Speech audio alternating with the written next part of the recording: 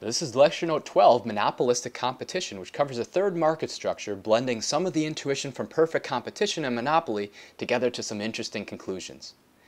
I include a collection of references I use while creating my notes. This includes our text and many others. You're not actually responsible for the content of these other texts, of course.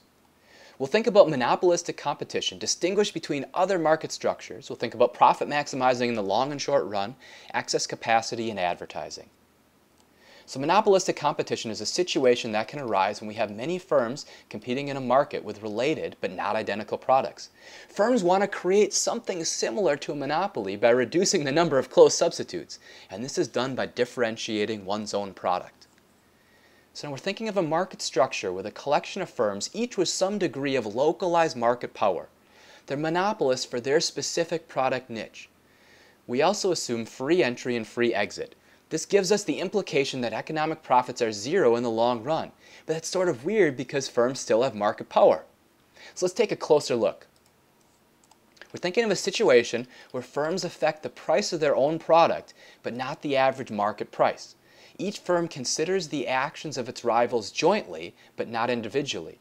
So we want to rule out the possibility for collusion. There's too many firms for collusion to successfully raise prices.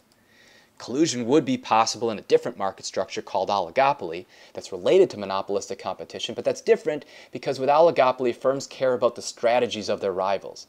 That's not what happens here. We're only assuming rival strategies matter jointly. Oligopoly is the natural extension of a monopoly to a few firms. Monopolistic competition is extending market power to many firms. Monopolistic competition differs from monopoly in that while each firm still faces the downward sloping demand curve, each firm also has to deal with other firms in the market. So there's no meaningful barriers to entry. The profit maximizing decision looks just like an ordinary monopoly.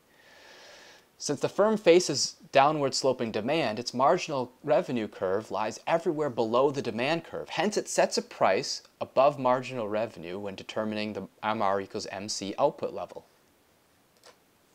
So here's a picture, a monopolistically competitive firm with an economic profit. Here's a picture of a monopolistically competitive firm with an economic loss.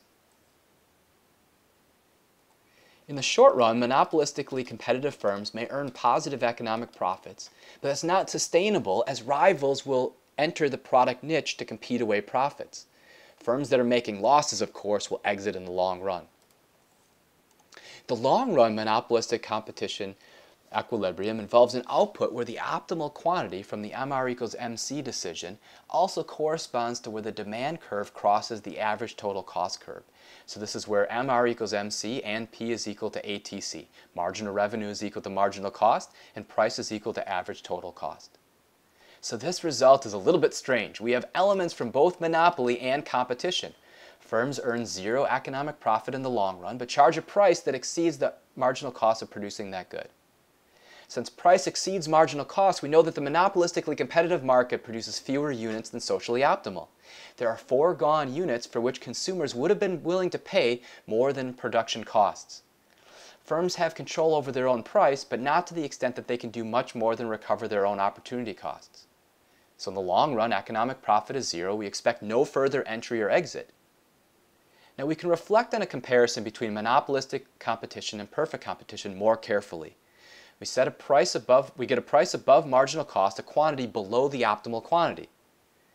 We know a perfectly competitive firm faces elastic demand coinciding with its marginal revenue curve, so the competitive firm produces where price is equal to marginal cost.